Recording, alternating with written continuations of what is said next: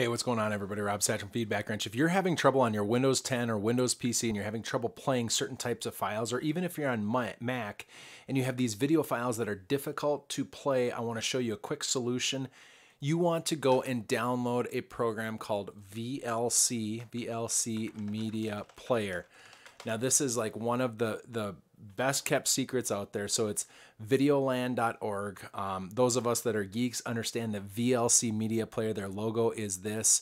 VLC Media Player is probably the best tool to play various types of files. And usually it's you get a big video file and it won't play. So it could be how do you play a .mov, a .mp4, all these different types that are out there.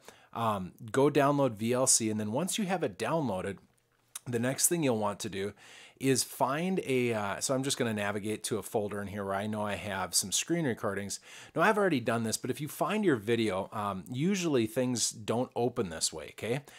Usually they're not going to use VLC Media Player. They're going to use either QuickTime in a Mac, or they're going to use Windows Media Player rather than VLC Media Player. So if you want to change that so that VLC Media Player opens everything, you're going to right click on your video and go down to Properties. When you get Properties up, what you'll do is you go type of file, MP4 or whatever. You'll have to do this for each type. So you might have MP4 or M4V or .mov, and you hit opens with and you hit change.